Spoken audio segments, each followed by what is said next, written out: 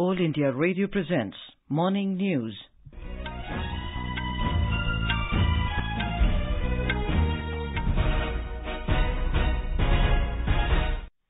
Good morning. I'm Anuja Kumar. The headlines. Polling begins for second and final phase of assembly elections in Gujarat. Voting also underway for by-polls to Mainpuri Lok Sabha seat and 6 assembly constituencies in 5 states. Prime Minister Narendra Modi to inaugurate 2-day National Office Bearers meeting of BJP in New Delhi today. Millets Smart Nutritive Food Conclave being held in National Capital today. External Affairs Minister S. Jaishankar to hold talks with his German counterpart Annalena Baerbock in New Delhi today. Manu Bhaker and Sarabjot Singh clinch mixed team pistol title at National Shooting Championship in Bhopal. And in football, England and France enter quarter-finals of FIFA World Cup in Qatar. And now the news in detail. Polling has begun for second and final phase of assembly elections in Gujarat. Voting, which began at 8 this morning, will conclude at 5 p.m. Voting is taking place for 93 constituencies spread over 14 districts, including Ahmedabad, Vadodara and Gandhinagar. A total of 833 candidates, including 69 women, are in the fray. Prominent among them are Chief Minister Bhupendra Patel and 7 of his cabinet colleagues. Other BJP leaders in the fray include Hardik Patel and Alpesh Thakur. Congress leaders Sukhram Rathava and Jignesh Mavani and Aam Aadmi Party leaders Bharat Singh Vakhala and Bhima Bhai Chaudhary are also contesting in this phase. The Election Commission has made elaborate arrangements to ensure free and fair polling. Over 26,000 polling booths have been set up. State Chief Electoral Officer P. Bharti has appealed the people to vote in large numbers. The counting of votes will be taken up on the 8th of December. Now we go over live to our correspondent Sushil Chandra Tiwari in Vadodara. Sushil, how is the polling progressing there? Well, Anuja, I am at Shivam School polling station, which is in Vadodara city constituency, and it is very interesting to see that people have already arrived at polling stations. Polling has just begun, but we were able to see long queues of voters at almost 2 or 3 polling stations which we visited in the morning. People have come early to cast their vote. It is very interesting to see the enthusiasm of the voters here, and the Vadodara city is important because it has 10 seats. Manisha Vakil, Women and Child Development Minister of the state, is contesting from this seat, Vadodara city seat. Anuja? Sunil, what is the significance of the second phase of polling there? Well, Anuja, 93 seats are going for poll today. These seats are spread over North Gujarat and tribal areas of Panchmahal and Chota Udaipur also, and the industrial and urban areas like Ahmedabad and Vadodara. So these seats are very important. All political parties have high stakes in this phase. These are the areas like Sabarkantha, Banaskantha, Anand, which scripted the White Revolution and the growth of cooperative sector in the country. And they also paved way for the women empowerment in Gujarat. So they have very strong political knowledge and they have always favored for the growth of Gujarat. So this phase of election is very important for formation of new government in Gujarat. Anuja? Thank you, Sushil, for that update. Now we go over live to our correspondent Aparna Khund in Ahmedabad. Aparna, Prime Minister Narendra Modi will cast his vote in Ahmedabad. What latest update do you have for our listeners?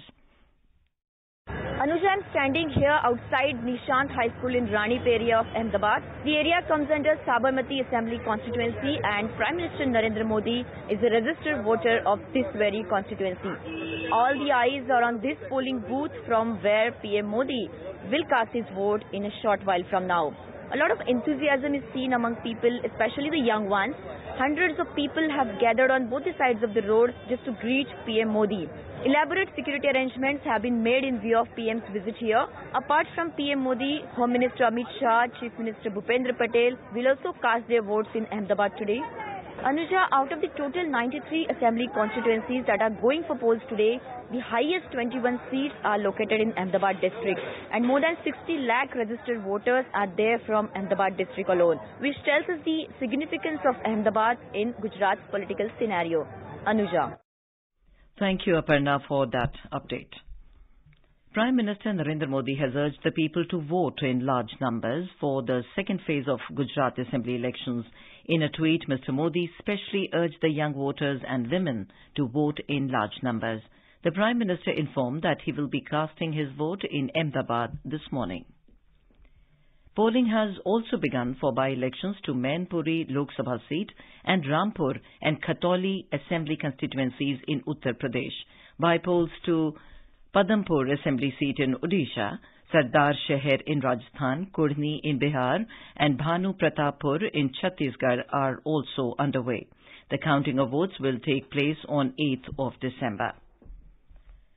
Around 50.47% voter turnout was recorded in the elections to the 250 wards of Municipal Corporation of Delhi, or MCD. Delhi State Election Commission has said that barring a few stray incidents of Model Code of Conduct violations and a couple of other scattered incidents of impersonation, the polling remained peaceful throughout the day and no untoward incident of any kind was reported from anywhere. A total of 1,349 candidates are in the fray for the MCD elections. The counting of votes will take place on Wednesday. Prime Minister Narendra Modi will inaugurate the two-day National Office Bearers meeting of BJP at party headquarters in New Delhi today. He will also address the party office bearers and provide guidance to them. The BJP in a statement said that the Prime Minister will immediately leave for New Delhi to attend the party's National Office Bearers meeting after casting his vote at Ahmedabad in Gujarat Assembly polls today. The meeting will be presided over by BJP President JP Nadda. In the meeting, future strategies of the party will be discussed along with reviewing of preparations for the upcoming assembly elections in some states next year. Discussion will also take place from booth committees to various organizational activities of the party. President Draupadi Murmu has said the Indian Navy has a huge responsibility of ensuring an umbrella of security for national maritime interest.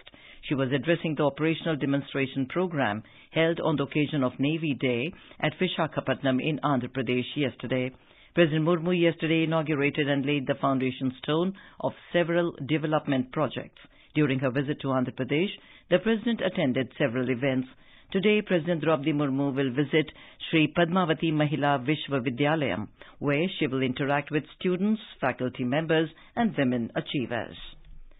This is All India Radio giving you the news. For quick news updates round the clock, follow us on our Twitter handle at AIR News Alerts. Welcome back. To promote the export of millets, the government is organizing a day-long Millet Smart Nutritive Food Conclave in New Delhi today. The conclave is a pre-launch event of the International Year of Millets 2023, organized by Ministry of Commerce and Industry through its Apex Agriculture Export Promotion Body and Agricultural and Processed Food Products Export Development Authority. Union Minister for Commerce and Industry Piyush Goyal will be the chief guest at the conclave. At the first of its kind Millets Conclave, the government will release an e-catalogue on 30 potential importing countries and 21 millet-producing states of India. In a bilingual live phone-in program Public Speak at 9:30 p.m. tonight, we will bring you a live discussion on importance of millets and millets promotion initiatives with our experts Dr. D.K. Yadav, Additional Director General SEED, Indian Council of Agricultural Research, and R.P. Singh, Additional Commissioner Crops, Ministry of Agriculture and Farmers Welfare. Listeners can ask questions to the experts on benefits and nutritional value of millets, government initiatives to boost millet production, consumption and exports, environmental impact of millet production and significance of celebration of International Year of Millets 2023. Listeners can ask the questions from 9:30 p.m. onwards on telephone numbers 011 2371 7106 and 011 2331 4444. You can also post your queries on our Twitter handle @AIR News Alerts by hashtag AskAIR. This live program can be heard on FM Gold channel and additional frequencies. This program will also be available on our website newsonair.nic.in and on our YouTube channel News on AIR Official. The G20 Sherpas have extended their support to India's G20 presidency and said that they will contribute in pushing forward the agenda that will be put forward today at the Sherpas meeting in Udaipur, Rajasthan.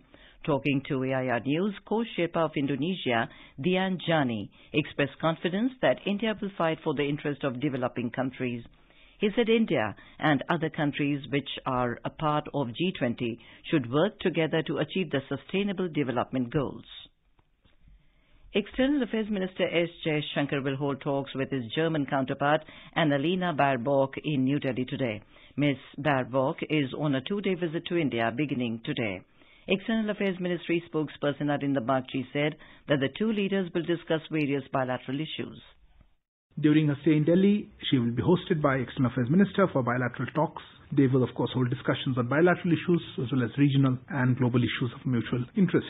As strategic partners, India and Germany have had a long-standing relationship underpinned by common values and shared goals. In fact, in 2021, we commemorated 70 years of the establishment of diplomatic relations. This year, we have had several high-level engagements between the two countries, including Prime Minister's visit to Berlin. On to sports. In shooting, Manu Bhaker and Sarabjot Singh won the 10-meter air pistol mixed team title at the 65th National Shooting Championship competition at the MP Shooting Academy range in Bhopal yesterday. The Haryana duo trounced Karnataka's Divya T.S. and Imroz 16-4 in the gold medal encounter. In the FIFA World Cup football, England has comfortably defeated Senegal 3-0 at the Al Bayt Stadium, Al Khor, Qatar last night to set up a quarter-final clash with France on Saturday. Earlier, France stormed into the quarter-finals after defeating Poland 3-1 in the knockouts match at the Al Thumama Stadium, Doha. A report.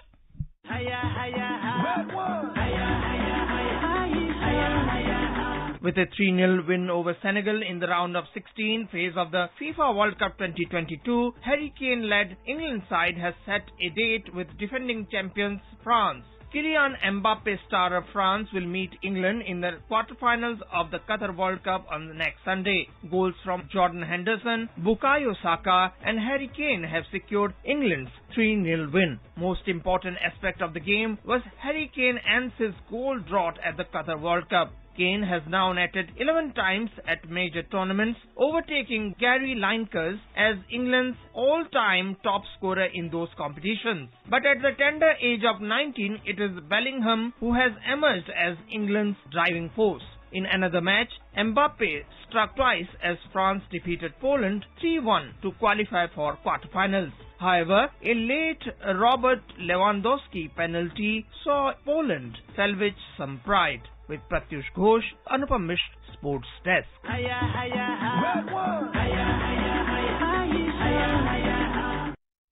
Today, in another round of 16 match, Japan will take on Croatia at the El Janoub Stadium in Qatar at 8:30 p.m. Indian time. And now, for an overview of today's newspapers, it's over to Renu Kataria. Thank you, Anuja. As the Sherpas from 40 countries gather in Udaipur for the G20 meet, Hindustan Times writes about the Prime Minister's efforts to evolve a political consensus on India's goals during its first presidency, chairing a meeting with heads of all major parties under the headline, PM to brief leaders on G20 at all party meet. Expecting the worst still to come in Delhi, the Indian Express says, construction demolition ban in Delhi as AQI turns severe. And finally, the Tribune reports about the much-awaited aerial connectivity under the headline, Fly from Shimla to Kullu Dharamshala from December 9. And now, before we end the bulletin, the headlines once again. Polling begins for second and final phase of assembly elections in Gujarat. Voting also underway for by-polls to Mainpuri Lok Sabha seat and 6 assembly constituencies in 5 states. Prime Minister Narendra Modi to inaugurate 2-day National Office Bearers meeting of BJP in New Delhi today. Millet's Smart Nutritive Food Conclave being held in National Capital today. External Affairs Minister S. Jaishankar to hold talks with his German counterpart Annalena Baerbock in New Delhi today. Manu Bhaker and Sarabjot Singh clinch mixed team pistol title at National Shooting Championship in Bhopal. And with that, we end the morning news. Have a nice day.